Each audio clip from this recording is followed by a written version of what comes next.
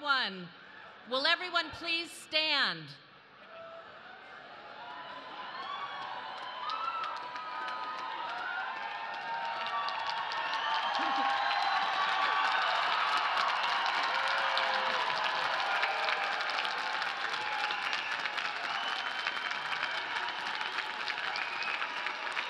Mr. Latente, please give us order.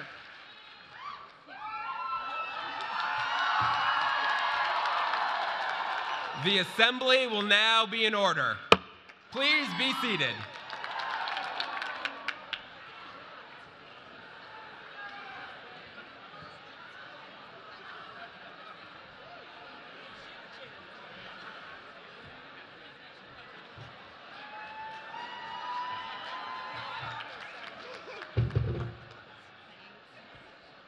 Congratulations, graduates.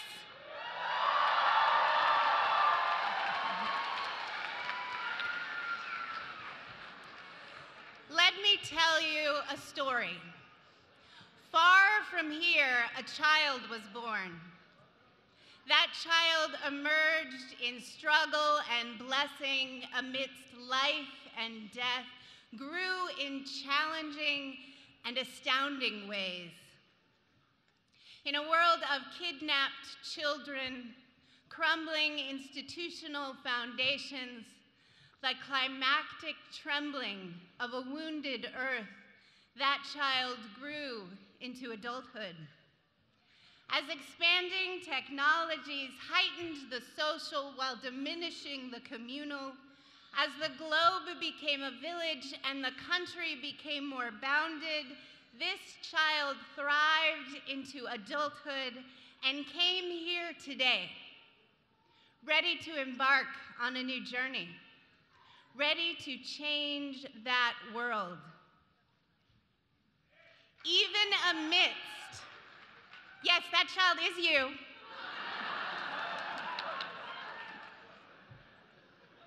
Even amidst our different histories and identities and personalities and beliefs, this is our common story.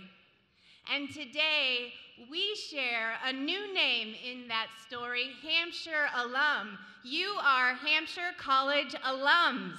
Be proud.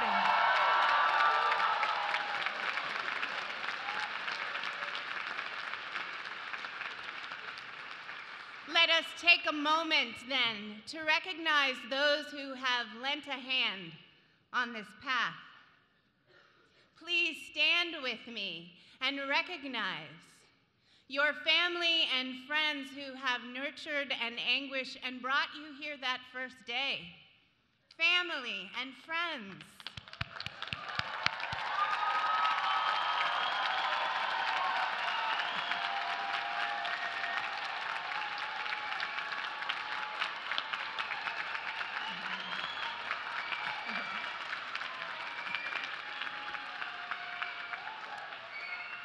The family and friends that you created here in this community. The family and friends here that lived with you through cold nights and blank pages. The mentors and teachers who urged you and tormented you and frustrated you and inspired you.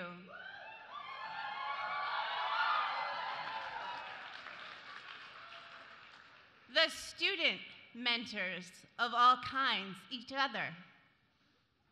The Tibetan monks whose time of study here ends with us today also.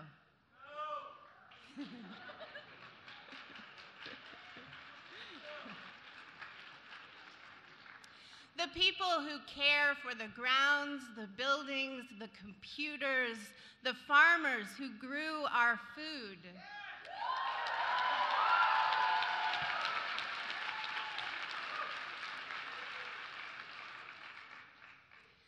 The earth beneath our feet, the beautiful sunny sky above us,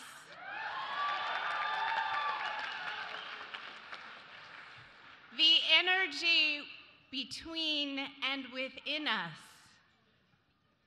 My friends, alums, we send you with our minds and hearts, our hopes and fears, our blood and sweat.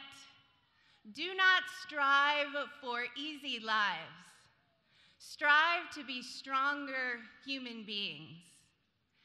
Do not strive for tasks equal to your power, but rather for power equal to your task. So the doing of your work will be no miracle. You will be the miracle. The path is ahead. The story is yours.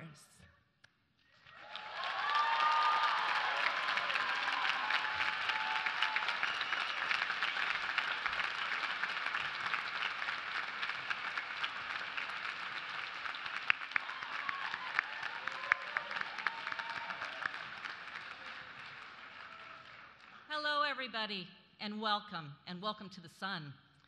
My name is Gay Hill, and I'm the chair of the Board of Trustees of this great institution, Hampshire College. One of the board's happiest responsibilities each year is voting on the faculty recommendation for the granting of degrees. I'm pleased to say that yesterday we were presented with the list of all your names and unanimously approved the motion to grant your degrees.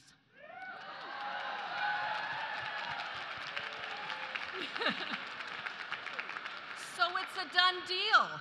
You'll be getting your diplomas attesting to your accomplishment and completing your Bachelor of Arts degrees at Hampshire College. But let's not jump ahead to that yet. We need the ceremony to impress upon all of us what an important day this is. We need the processions and the speeches and the music.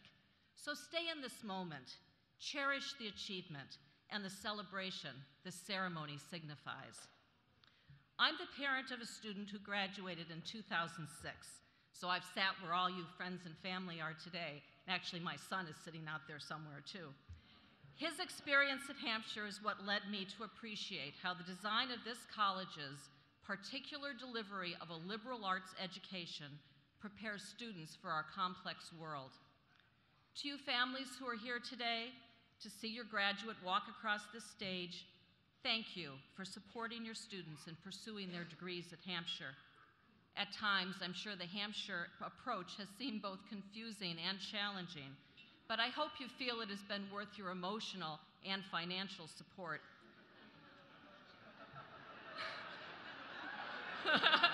Let's be honest, right?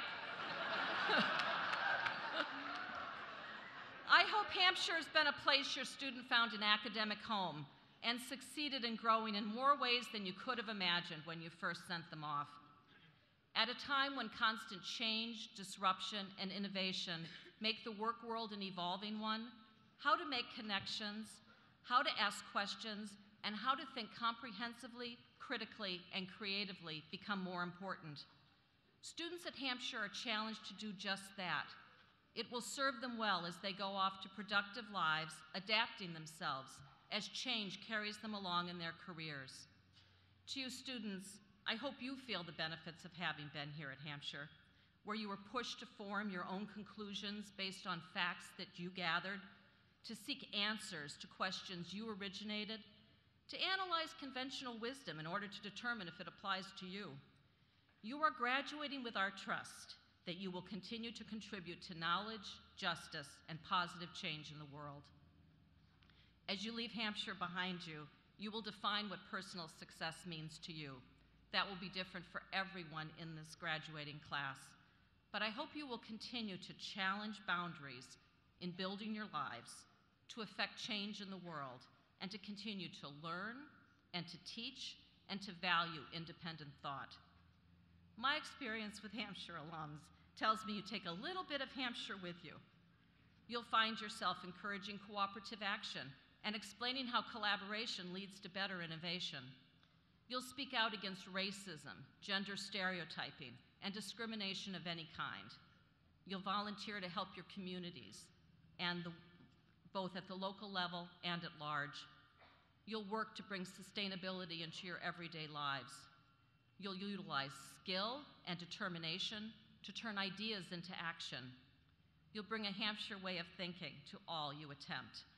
And in the process, you will continue to learn and to grow and to be the independent thinkers, creators, and doers we celebrate today.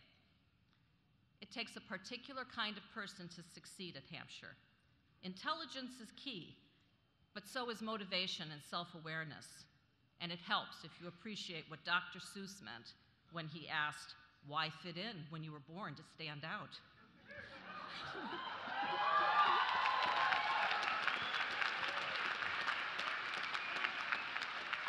I encourage you to never be afraid to stand out or to stand up for what you know is right.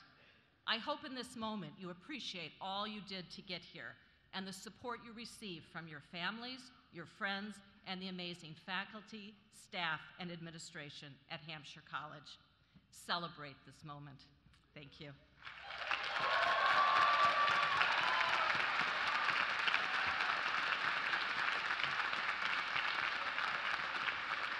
And now, our president, Jonathan Lash.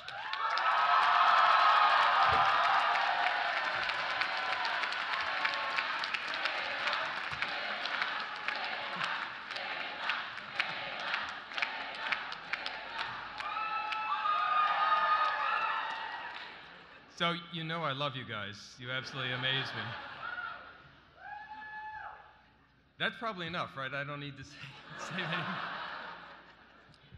Okay, trustees, speakers, faculty, staff, families, friends, graduates, welcome to Hampshire's 44th commencement. Amazing. A soggy night and a brilliant day. We couldn't do better. What a day for celebration of the latest generation of ringers of the bell.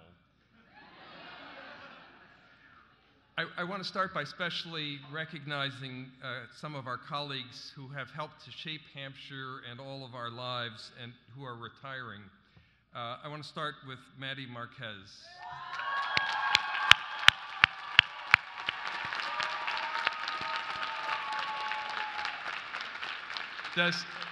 Does she define what tough love is about? Is she an inspiration?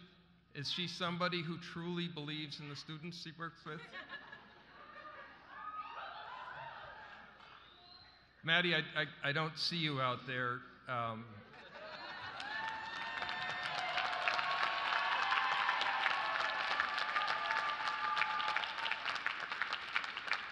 We are so proud and so grateful for what you have done.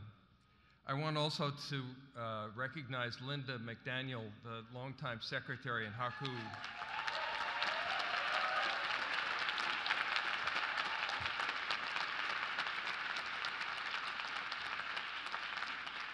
There are so many generations of faculty and students whose lives have worked better because Linda was able to answer their questions, help them with their stupid problems, and enable them to move forward. She never said that, but and there are, that wasn't in the script. There are 4 beloved faculty who are retiring.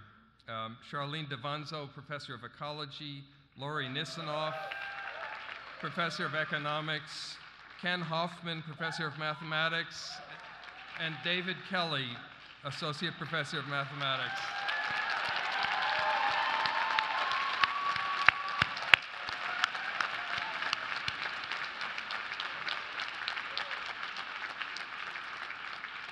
They're retiring after more than a century, collectively, of sharing their love of learning, their passion for understanding with their students.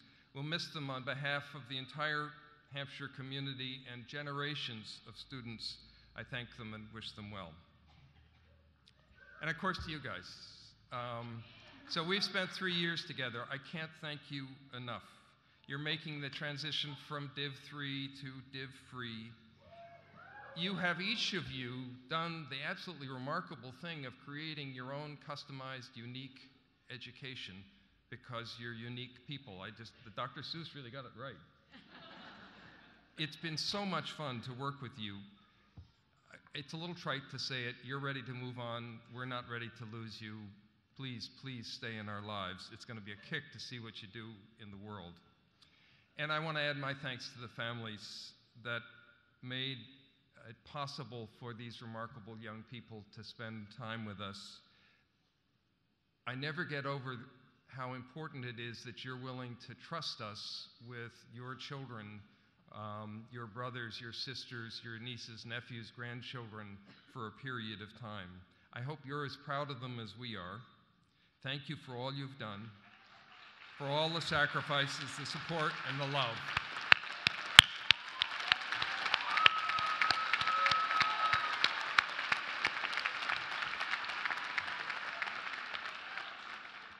And then there's the whole Hampshire family, the inspiring faculty, the amazing and dedicated staff. Look at the way they got this place together. You remember this field was a mud hole a week ago.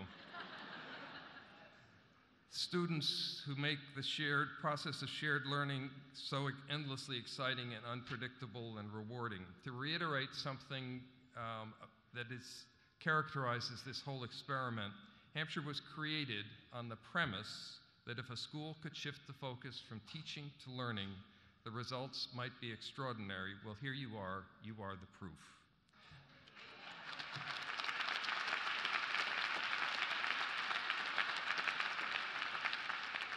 I've told you before, like so many people at Hampshire, I'm here because of the students, and you make me realize that that choice was exactly right. In this inquiry-driven curriculum, you have imagined questions, wrestled with the maddening way that the search for answers only deepens the question.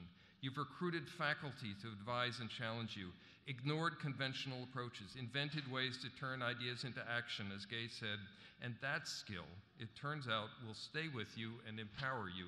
We can see that in what Hampshire alums are doing every day. Some months ago, we interviewed many of you to try to better understand what makes a student who thrives at Hampshire. Your answers were remarkable and remarkably consistent. You're independent-minded. Well, that's not news.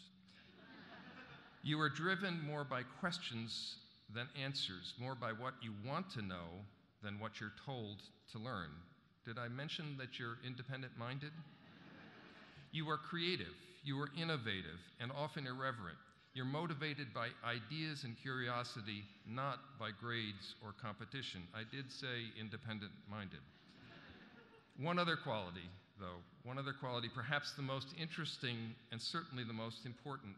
You have, to a remarkable extent, the capacity for empathy, that precious combination of soul and heart that allows you to put yourself in another's shoes, to feel what they feel. We heard that from you again and again. Empathy animates your incredible passion for justice. Yeah, Hampshire students can be ornery, angry, ideological, dramatic, and occasionally demagogic. But you get back to it. You get back to that sense of justice, and that's really important and wonderful about you. Empathy is the glue that binds community, the quality that makes the transition from global destruction to sustainability even imaginable. Empathy creates the possibility of learning that is emotional as well as intellectual and therefore transformative. Hampshire's approach, treating classes as a shared enterprise in learning, enhances your own tendency toward empathy because Hampshire faculty work so hard to draw out, explore, and respect your ideas.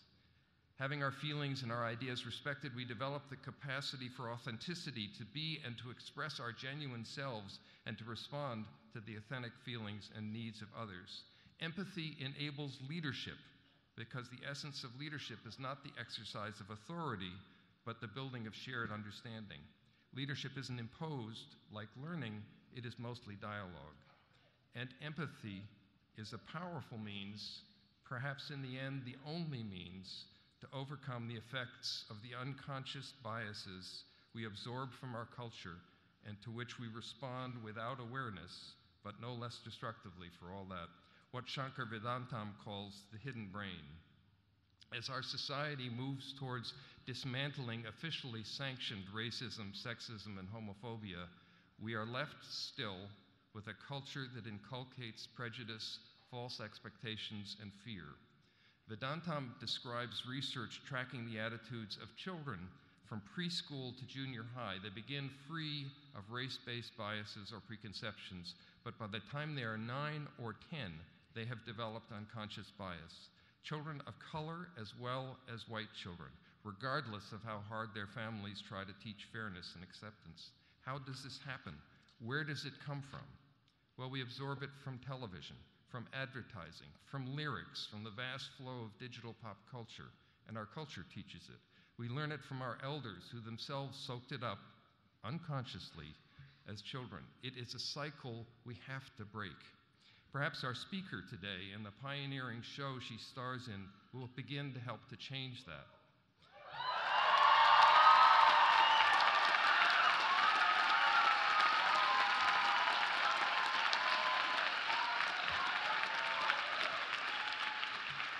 So, Ms. Cox, you know that they chose you.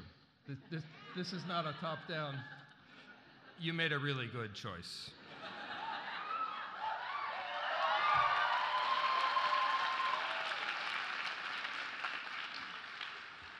But empathy is an antidote. It is hard to profile someone if we put ourselves in their place and are able to feel what they feel. I admire you, my friends, especially for your capacity for empathy and your passion for justice. I know that you can learn anything, you will invent what you need, you will build what you can imagine, you will change the world. You've rung our bell, now ring the bells of society. Again, knowing you, I don't have to tell you that. You are what gives me hope. Thank you, good luck.